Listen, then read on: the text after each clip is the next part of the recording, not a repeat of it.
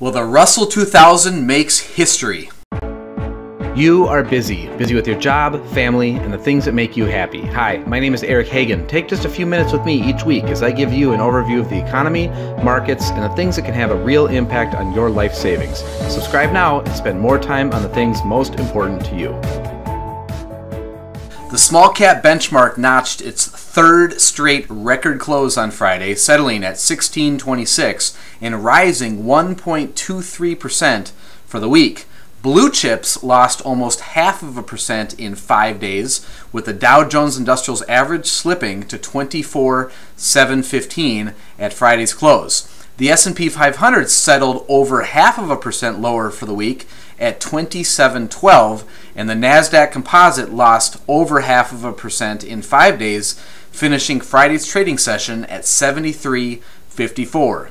Through Friday, the big three were all at least 1% higher for the month. Oil ended the week at $71.35 on the NYMEX. Well, retail sales rose another 0.3%. It paled in comparison to the 0.8% March gain reported by the Department of Commerce, but it matched the consensus forecast of economists surveyed by MarketWatch.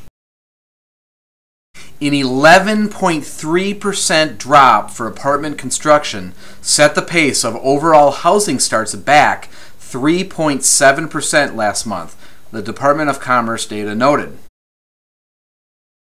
According to Freddie Mac, the mean interest rate for a 30-year fixed-rate mortgage last week was 4.61%.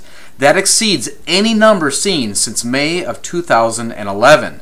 Redfin says that the median existing homes sold in April spent only 36 days on the market, a sign that buyers have rushed to close quickly before rates climb higher. All right, looking ahead at this week, nothing major is scheduled for today, Monday. Tomorrow we have a number of different companies reporting earnings. April new home sales figures, minutes from this month's Federal Reserve policy meeting, and some more earnings come in on Wednesday. On Thursday, investors react to more earnings, along with April existing home sales data and a new initial jobless claims report. Then on Friday, the University of Michigan's final May Consumer Sentiment Index arrives, along with a report on April durable goods orders, and Fed Chair Jerome Powell joins a panel discussion at a central banking conference in Sweden.